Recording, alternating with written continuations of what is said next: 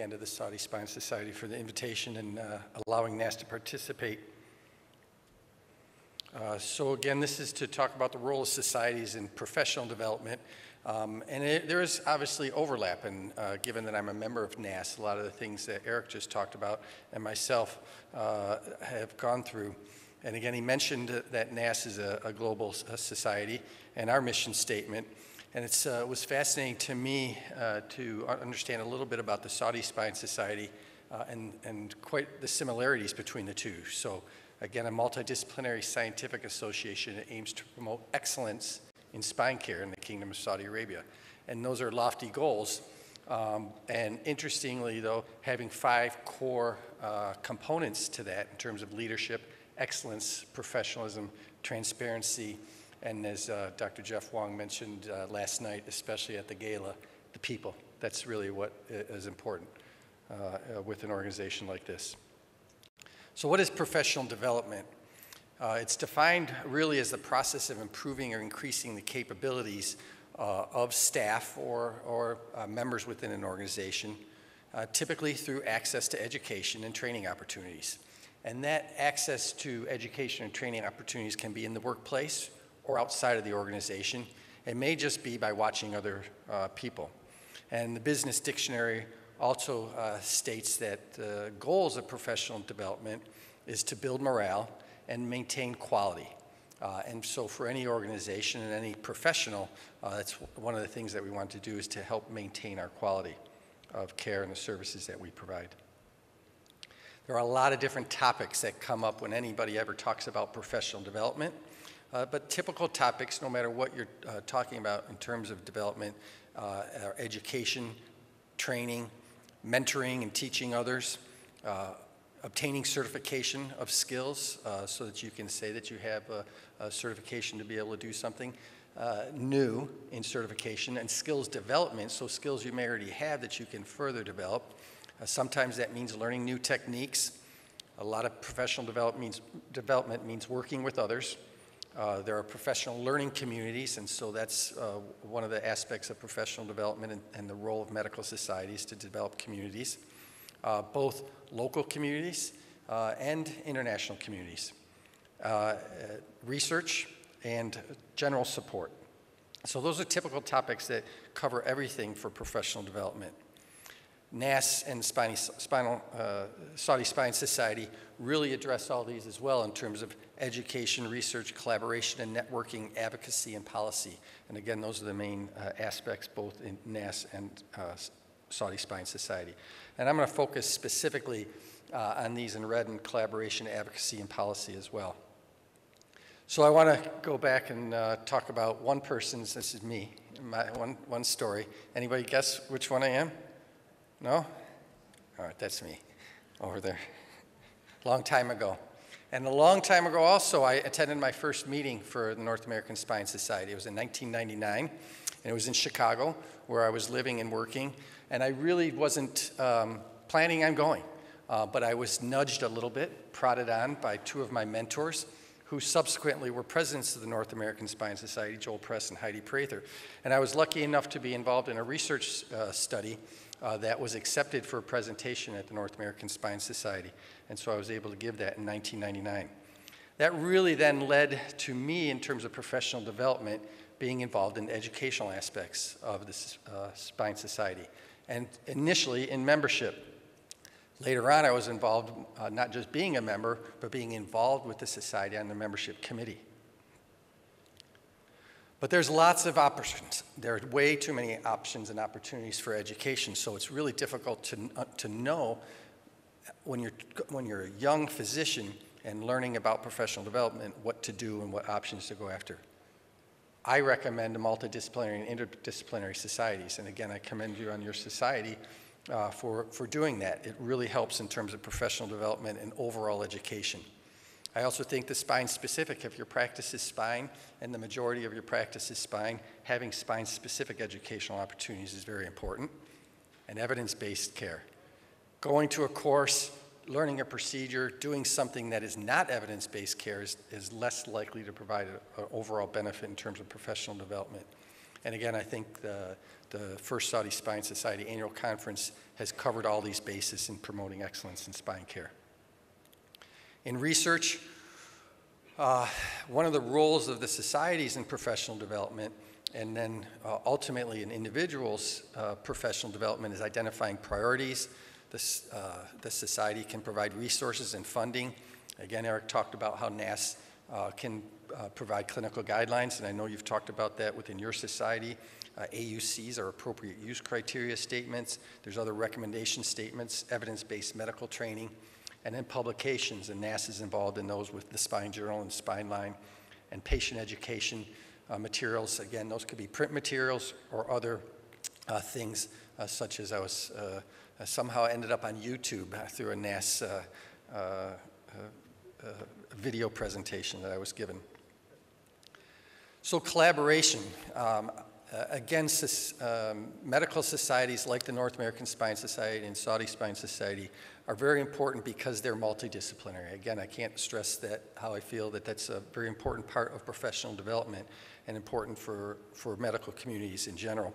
But they're also multi-society, and when we work together as different societies and come together and share ideas and collaborate, I think that's very important in terms of professional development and the networking aspects.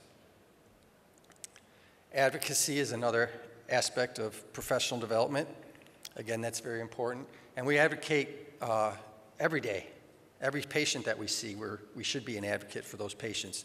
So sometimes it's advocating individually for patients, and sometimes it's advocating more collectively for the general population of patients.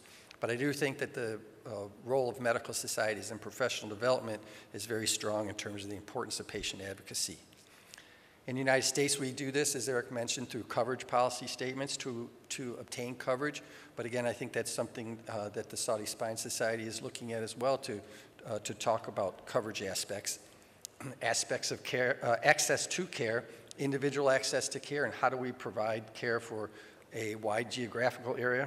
Where I live in Colorado, a lot of our system is very geographically based, further spread out than some of the more very tightly clustered population centers.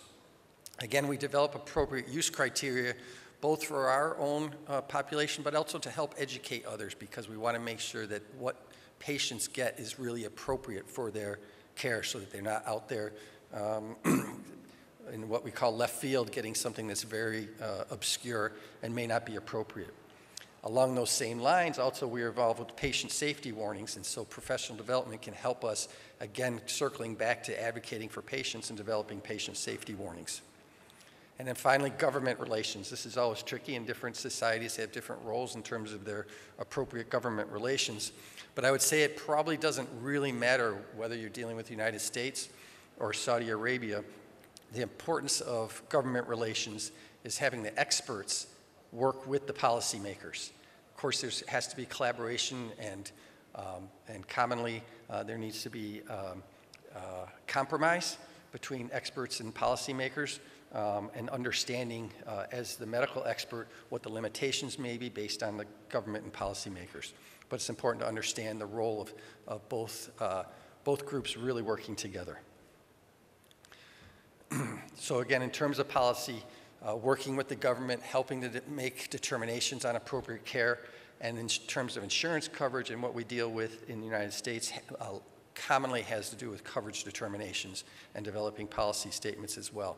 We work, again, with multi-societies, and so being involved in a multi-society work group to help develop coverage determinations, working in advocacy and public action, as Eric mentioned, in Capitol Hill, but also helping policy with organizations like the Patient Centered Outcomes Research Institute. So in terms of my own personal story, the professional development that I was able to obtain through working with the society and being involved with the North American Spine Society really covered all the key aspects of what a society is designed to do. And again, through the NAS mission statement, talking about education, research, the aspects of collaboration and networking, advocacy, and policy determination. Ultimately, what it did, it allowed me to be better. It allowed me to be a better physician, a better educator or teacher, a better role model for medical students and residents, a better administrator and helping to understand the other physicians that I work with, and a better person. And that's really the role of professional development and the role of medical societies in professional development. Professional development, unfortunately, for those of us that are super busy, though, is a participation sport. So you have to be active. You can't. Professional development will not happen passively. And it was interesting because Jeff Wong last night did talk about how there's so many things that he's been thinking about that we all did, and we sort of became involved in things very maybe organically and luckily. Somebody asked us to do something, but we started talking about how maybe identifying specific aspects of professional development that can help people and really identifying point people for those things. But it is absolutely a participation sport. A lot of professional development, especially in multidisciplinary societies, does require compromise and understanding and willingness to listen. For the non-surgeons, I always like going to meetings that are multidisciplinary meetings and going to the surgical sessions because I tend to learn more. And I hope the surgeons like to come to our sessions and learn the non-operative treatments. But compromise is important. I think one of the things that I wanted to talk about too in terms of professional development is the importance of institutional memory. Societies that develop and undergo rapid change over and over and over again. It's good because you have new leaders and new thoughts, but difficult sometimes. You don't want to turn over too quickly and lose the institutional memory. One has to understand the history of where they have come from, of where they're going to, understand history, because those who don't learn from history are doomed to repeat it and repeat some of the mistakes. It's important for continuity. So having some institutional memory and continuity of ideas and follow through. Overall, I think that the Saudi Spine Society needs to be congratulated. I wish you continued success. I think that this first annual Saudi Spine Society meeting was a tremendous success. I think you should be proud. I hope that your ministry accepts your recommendations and your proposals for moving forward. I think you are well on the path of being a very important society, not just in Saudi Arabia, but worldwide.